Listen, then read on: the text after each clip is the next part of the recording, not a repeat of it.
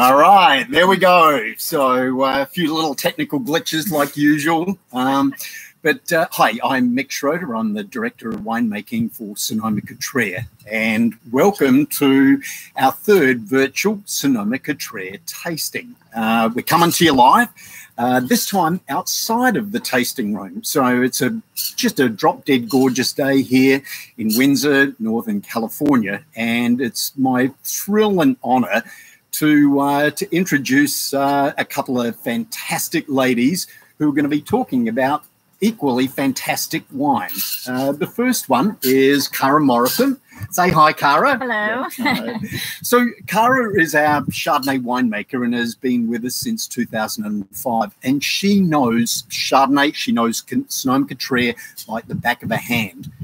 Just in case you don't know, she's the unheralded great Chardonnay winemaker of California. And she really is. You know, if you think about the quality and the consistency of what we do, especially with Russian River Ranches and Sonoma Coast Chardonnays, Cara is just the amazing lady behind those wines. But her real passion lies in these two single vineyard wines. So I'll let her talk about those in a minute.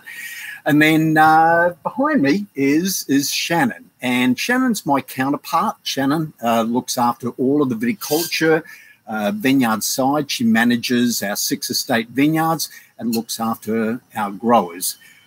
Coincidentally, today, 50 years of Earth Day on this day, 50 years ago. And one of the things we're really proud and thrilled about is both the winery and our vineyards, and in fact, most of our growers are certified sustainable. And as our new vintages start coming out, you'll start to see the Sonoma County sustainability logo appearing on our label. So Shannon does an amazing job. She's the backbone of what we are and what we do, because without great grapes, we can't make great wine. So I'll leave it to these amazing ladies to take over. Hope you enjoy the telecast. Cheers.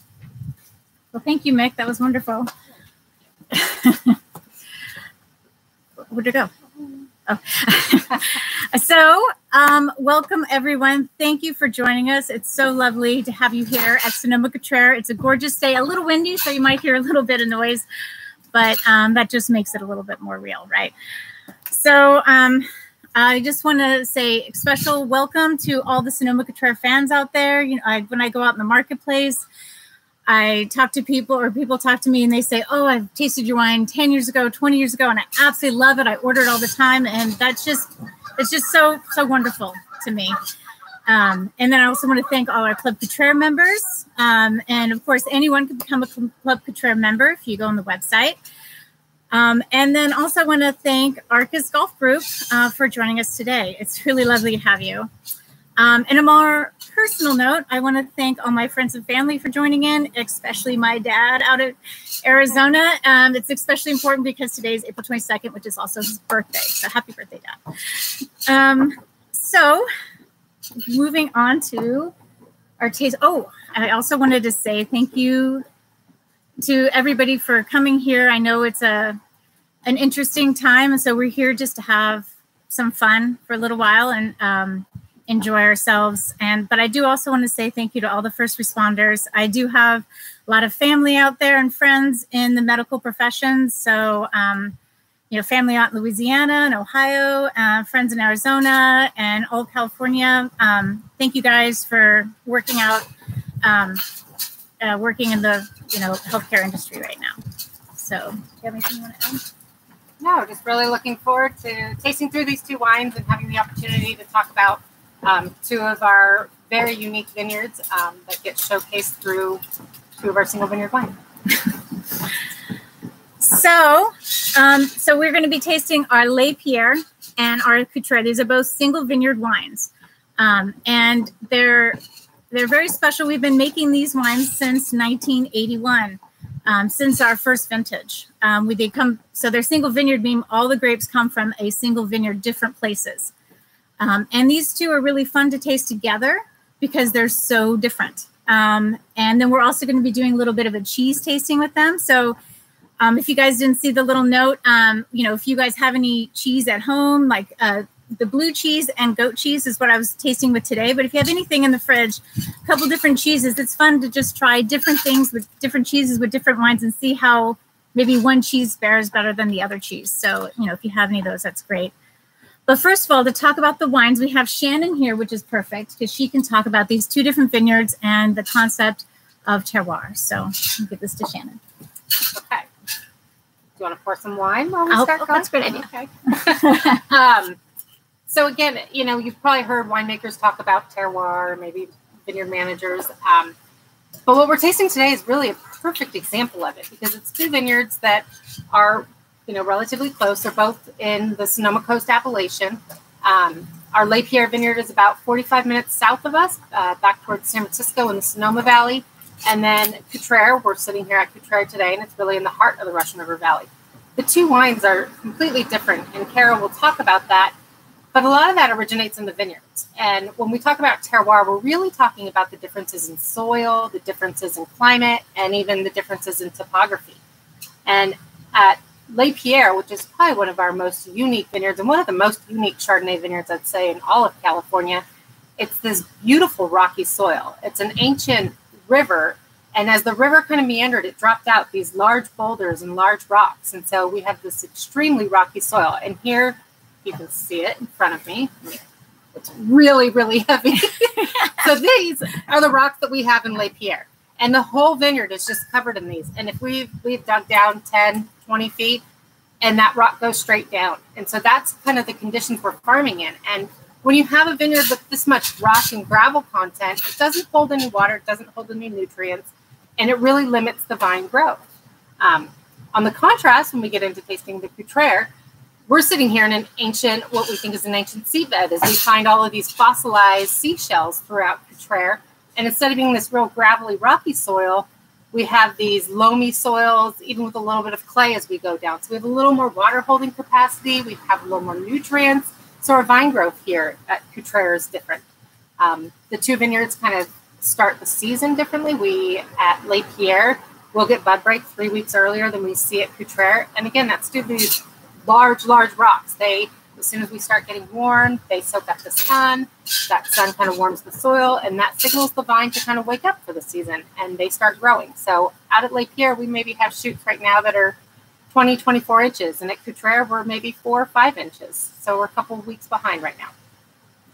I'll let you kind of get back to the wines and hop in as we go. Okay. So the wine. So I was kind of cheating and smelling while she was talking. Now, the most fun to do with wine is to try it with different foods. Probably about 15, 20 years ago, it was a while back, I was at a seminar where a local chef icon, John Ash, was speaking, and he talked about having these pairing epiphanies where you would just taste something and think, oh my gosh, that is so amazing. And I think it's so much fun to try to find these on your own. And so I'm going to try to show you some that I had in the past that I was really surprised by.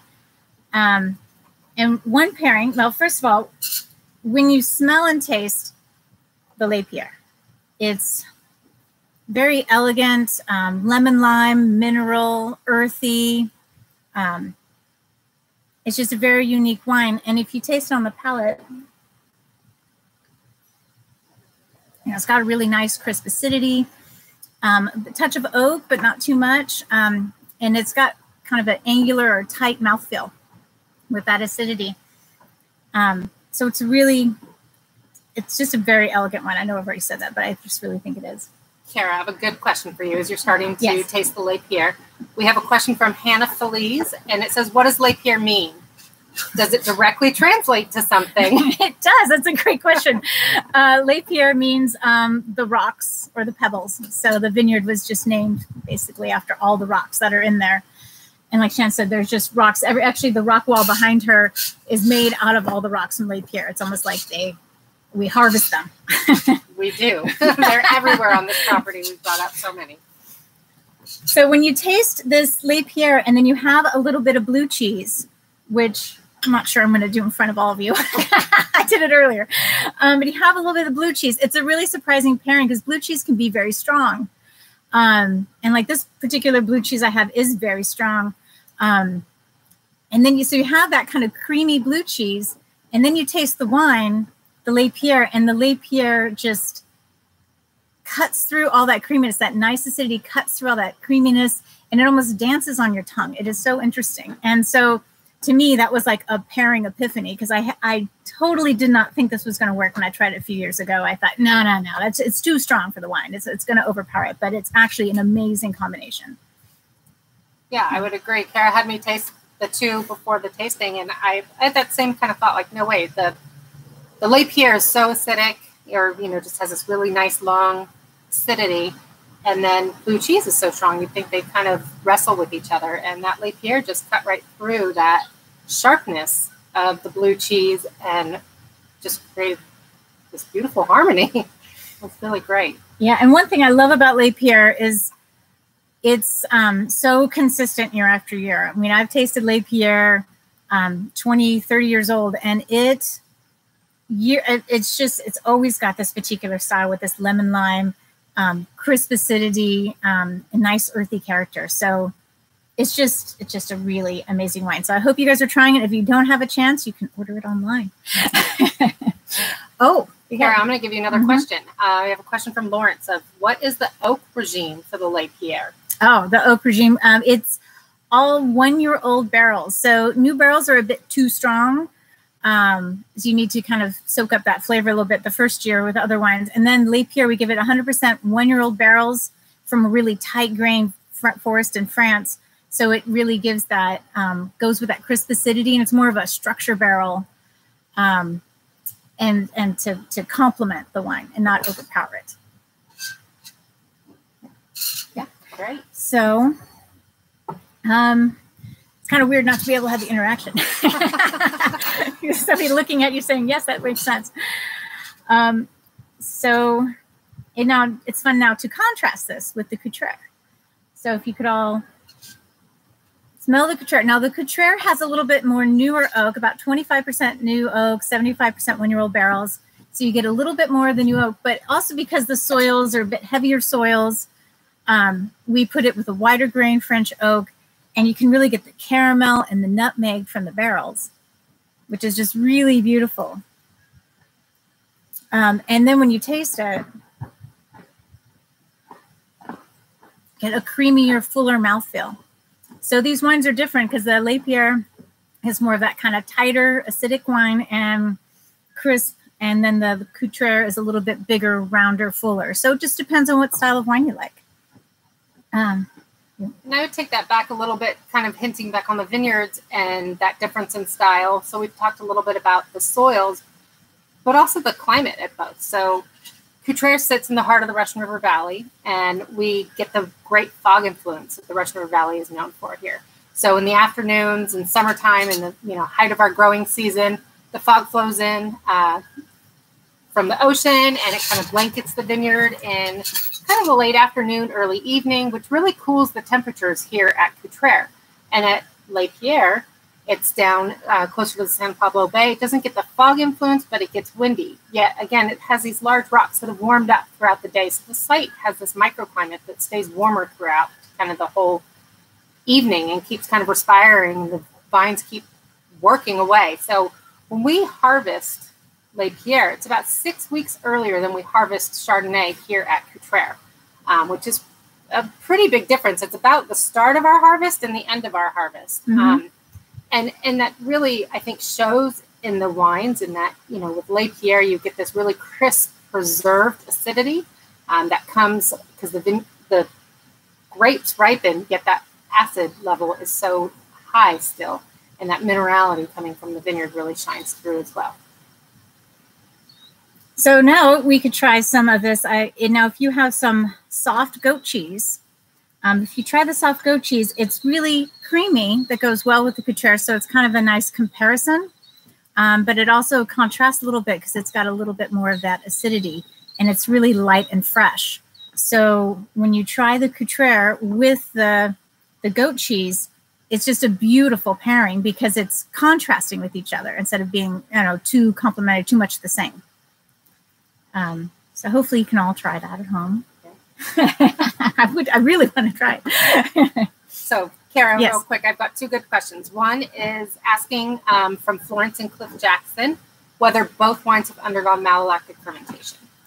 Yes. So actually all of our Chardonnays go under malolactic fermentation. Malolactic fermentation, just a quick sidebar, malolactic is when the malic acid, like green apple, is converted into lactic acid, which is like creamy yogurt.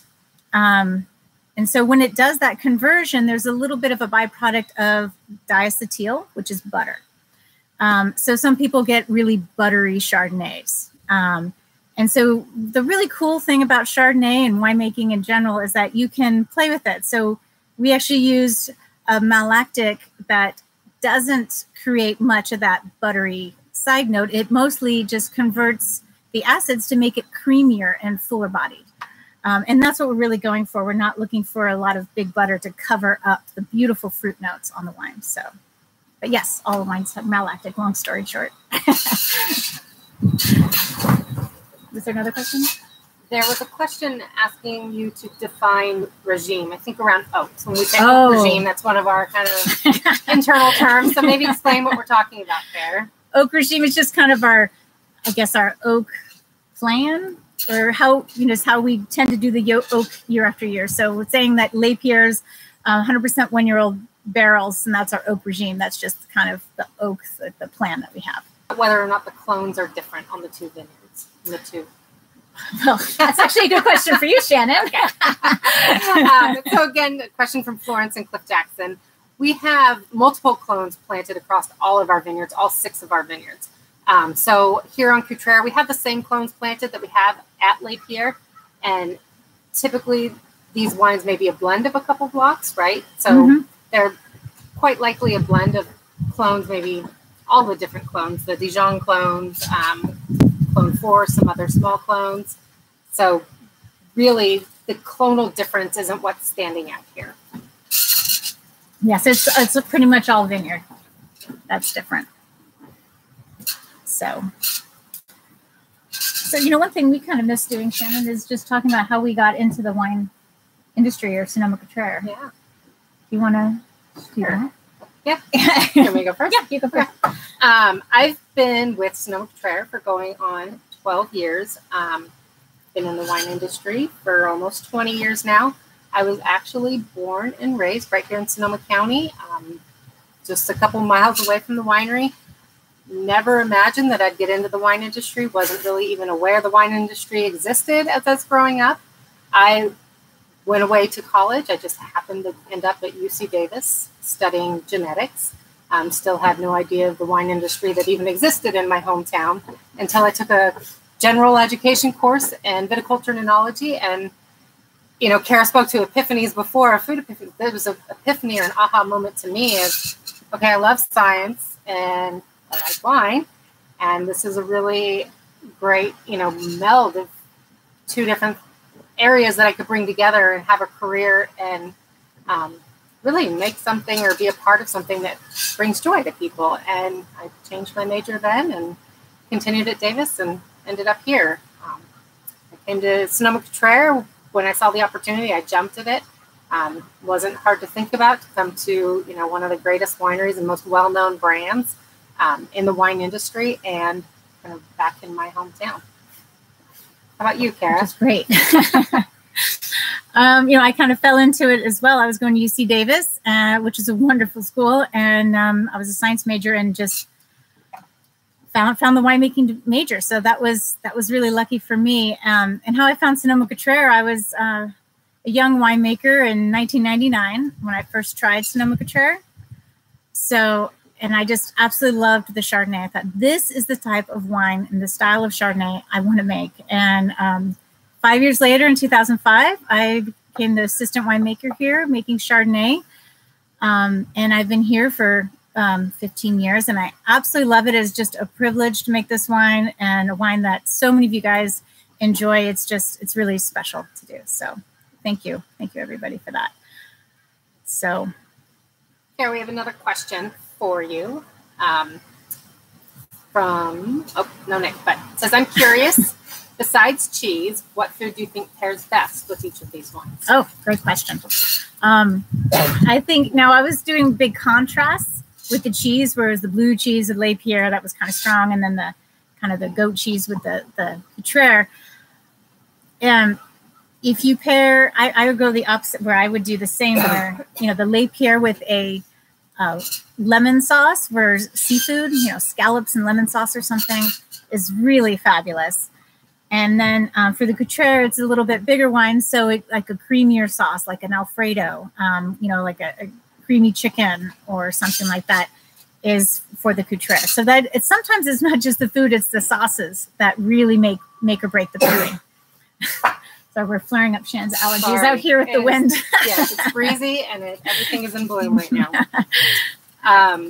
So we had another question a little bit ago asking about harvest timing and whether we pick the grapes in the day or in the night and if they go through the cooling tunnels. So we pick our vineyards entirely by night. Typically our crews are starting around 1 or 2 in the morning. And we've been doing this for as long as I've been here. When I started about 12 years ago, probably about half the crews picked during the night and half picked during the day. And we've slowly converted to all of our crews are picking at night. And it was started originally in the industry because you know, we get these diurnal temperatures, we get this cooling at night, so we have these nice cool grapes that are preserving that natural acidity as they get picked. Well, it turned out that the crews liked it better too. It's easier to pick at night, they can pick longer, the bees aren't out. It really was a win-win situation. So I'd say 95% of what we bring in is picked by night or at night. So you want to speak to the cooling tunnels? Yes. So we're picking so much at night. You know, the first couple loads are already super cold because it's so cold here at night in Sonoma County. The first loads usually are fine to go ahead, but we have these tunnels here, which are really unique, that we can put the grapes through in the bin. So like a ton worth of grapes, and they go through the tunnels and it cools the grapes down. About 10, 15 degrees. So we can go through the tunnels and then process the grapes where they're, again, the grapes being so cool that it preserves all those beautiful flavors. You know, if the grapes are too warm, just like, you know, if you have fruit, like an apple that's warm, it does not taste as good as when an apple that's cold or, you know, cooler. So it's the same thing with when we press the grapes to get the juice out. You want them to be nice and cool to retain all those beautiful flavors and aromas. So we have these unique cooling tunnels to do that. More questions? We do. We have another question about, can you talk about how you make the wine so consistent across all the Chardonnays? Oh, that's so sweet. Oh, no. Okay. The wine's really a big part of what we do here as our winemaking team and the viticulture team is to make the wine as consistent as possible year after year. So the other winemakers, Mick, who was introducing me, and then Zita and Nelia, we go at the beginning of harvest and we taste the grapes and we kind of, I guess you could say, calibrate our palates, where we taste and say, okay, this is the right flavors this year at this kind of, we start getting, because every year, Mother Nature is different, right? Every harvest is different. And so one year when the sugar's at this level, the flavor's at the right place. But another year, the sugars might be a little bit lower and you have just as good flavors if you did another year higher sugar. So you almost need to go out every year and kind of taste together and say, yeah, here's the really great flavors. And picking at the right time is really important because those are the flavors you're going to have for the rest of the time. So you have to pick at the right time. So the vineyards picking decisions are incredibly important to keep that consistency. Plus, we have our process that, you know, we have similar barrel regime. And, you know, we have the cooling tunnels and we have a lot of different things to keep the wines consistent year after year. More questions? Okay. Yep. Nope. Okay. Did you talk about the brie? And how yes. Taste with another one, cheese, or go back and forth with the other two? Yes, thank you. So I also have a brie on this plate. And the thing with bries is they're so varied. They're just so different. You can get some bries that are kind of more earthy. You can get bries that are extremely creamy, some that are fairly mild or neutral. And so the brie, depending on the brie you may have at your own house, would go with either wine. This brie right here, it's a local brie, and it's double cream because, well, if you're getting brie, why not get double cream? Go all the way. So it's a nice, nice creamy brie. And this particular brie, because it's so rich and creamy, it actually goes better with the Cutrer instead of the opposite leg here, we found, just by tasting. And this is the fun thing that you can do at home with whatever foods or cheeses that you have. You try a little bit of this food and try it with one wine or the other wine. And then you try another one and you try it with the wines and see which one works. I mean, this is the scientific process, right? You got, and you have to have a couple bottles open, like this soft goat cheese with rosé or Sauvignon Blanc, Sonoma-Cutrer rosé and Sauvignon Blanc are just fabulous. It goes really, really well. And that one's more of like having it with the Sonoma-Cutrer rosé is really crisp acidity, and it goes with kind of the acidic goat cheese.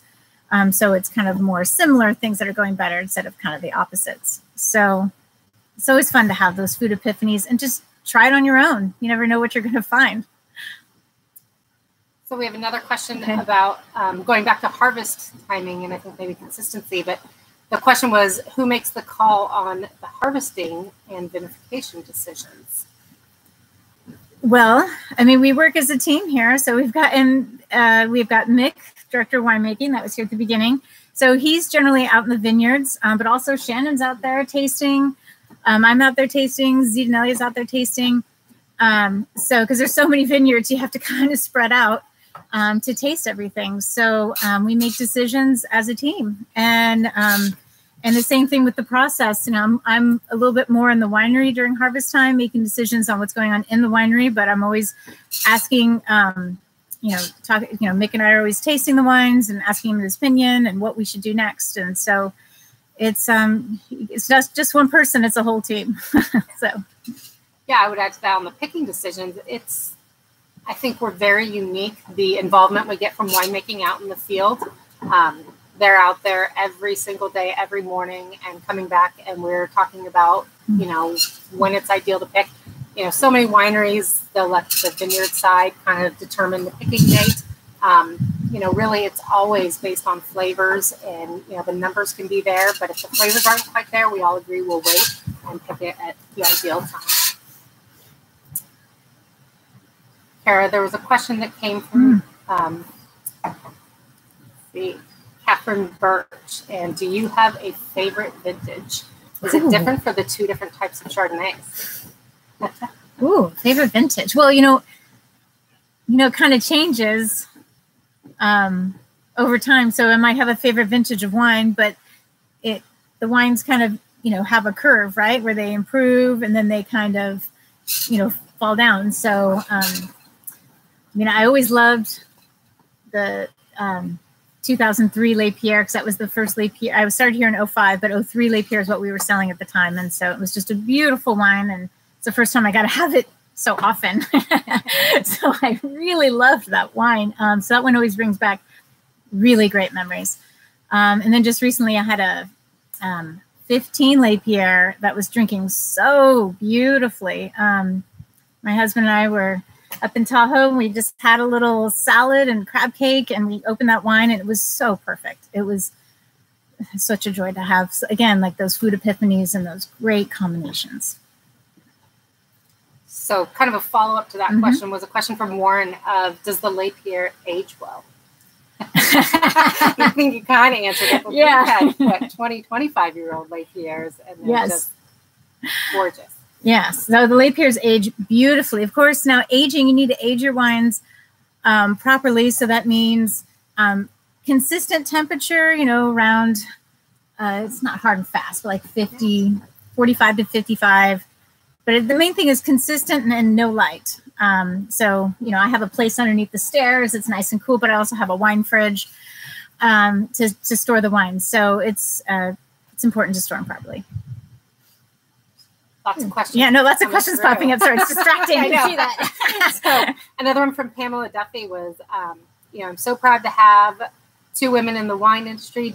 Did you think it was hard to break into? I mean, I don't think it was really hard to break into. I had a lot of really great mentors throughout the years. You know, Dennis Martin and Terry Adams here and Nick Schroeder have all been really great and welcoming. And I always had I had a joke a while back that, you know, you go to a wine seminar, you know, kind of like a viticulture and enology type seminar. And there's a line for the men's bathroom. There's no line for the women's bathroom. So there's still more men than women, but you know, it's evening out more and more every day. So it's not as much. I mean, the vineyards, having Shannon in the vineyard position is very unique. She's actually in charge of all the vineyards, and she's the only female in the department. Yes. So how about you? Do you have any response to that? Yeah, I didn't find it hard to get into. I kind of just followed a passion and got into it. I did have the same realization as I started going to meetings when I was kind of early on in my career of looking around and going, oh, I'm in a room and I think maybe there's one other woman in here.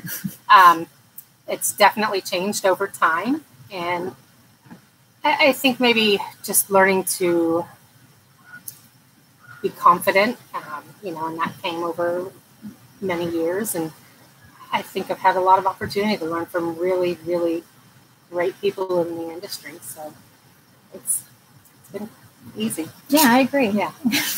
Been pretty lucky. What else is there on there? Well, a big question here from Catherine Birch. So why did you make the decision to switch from cork to twist off? Can you age the wines as long?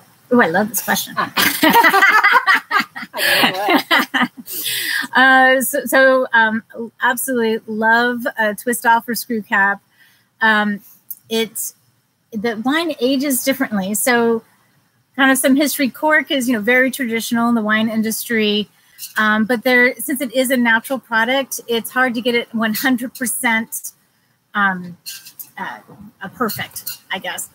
And there's always some, there can be some corks that have what we call cork taint, which is a little kind of mushroomy, kind of that moldy basement type smell.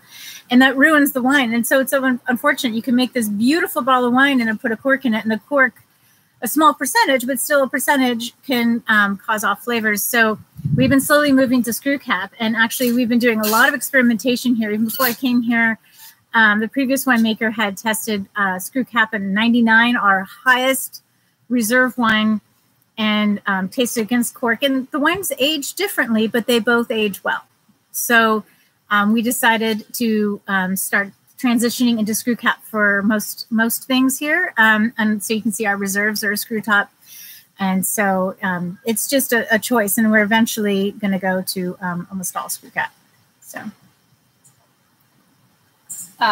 You mentioned our highest end wine. So that's our Founders Reserve. And we had a question from Jeff about, can you talk a little bit about our Founders Reserve Chardonnay and what that program is about? Well, the Founders Reserve Chardonnay is really fun because it's the winemaker's favorite wine.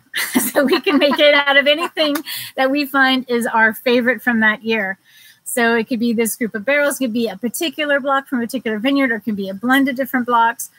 It could be a natural yeast experiment. It could be anything. It could be so many things. So that's what our Founders Reserve, and we have that for Chardonnay and Pinot.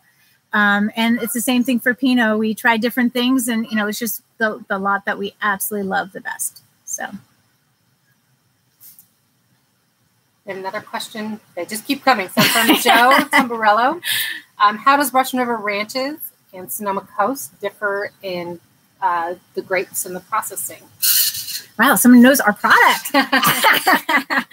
So Russian River Ranches is what we generally sell in restaurants. And, you know, just a little note here, you know, it's really great if you guys can support your local restaurants by, you know, getting ordering delivery or, you know, picking up at the door to support our restaurant industry. So thank you for that if you're doing it. But our Russian River Ranches is for restaurants, and our Sonoma Coast is for retail. And we make it fairly similar style, but the difference is when we're blending, we pick the lots that are just a little bit more crisper, that we know are going to pair well with food. for the Russian River ranches because we know people are going to have that with food. Where the Sonoma Coast, people buy that at their, their local market, and so they may have it as aperitif. They might have it with food, or they may not. So we make it a little bit less crisp, so it's a little easier to drink, a bit fuller and rounder. So that's kind of a easy difference between the two. We have a question about, have we ever thought about making a sparkling wine? We've done more than think about it. We've done it. We made a limited sparkling wine as our winemaker release. We have a program where we make a special, unique wine every year. And so like one year it was the rosé, and we love the rosé. We started making it all the time. We did our Sauvignon Blanc once, where now it's a tasting room wine. And so that sparkling wine, we did it one year, and we aged it on the lees in the bottle for 3 years, and it got just really creamy and full and rich and absolutely beautiful. And we're planning to make, we have sparkling rosé coming up soon too. We're interested in all of our different wines. So another question of, will there be future releases of the late harvest Chardonnay? Yes, we make the late harvest Chardonnay every couple years when the year is conducive. Yes. So that wine is really made in the vineyards. You want to talk about that? Yeah. So with the late harvest Chardonnay, it's funny. We're looking for what we call botrytis. So it's a mold that we typically try to keep out of the vineyards, but when you're looking for a late harvest and we get it at the right time and with the right humidity at the end of the season, it creates really nice kind of honey characteristics in the wine. And it's pretty unique that we make a late harvest out of Chardonnay, but we choose some of our more floral clones. So we have one planted at the vineyard just up the road that gives us kind of these orange muscat type notes, and that along with kind of the honey kind of overlay that we get from the botrytized grapes is just perfect for making kind of late harvest wines. But as Cara said, we don't get those conditions every year. And we just kind of wait for the right time, and then we make enough to last a few years. Yes. Well, it's liquid gold. It's beautiful.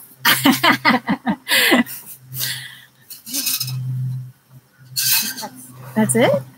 Okay, great. Well, yes. Great questions today. Yes. Thank you, everybody. So some other things to just catch up on. We've done 3 of these, so this is the 3rd in a series. So if you didn't catch Mick or Zitanelia's in the past, you can go back and rewatch those. We're going to take a break next week, and then we're going to start doing some more of these. Stay tuned for more details on that.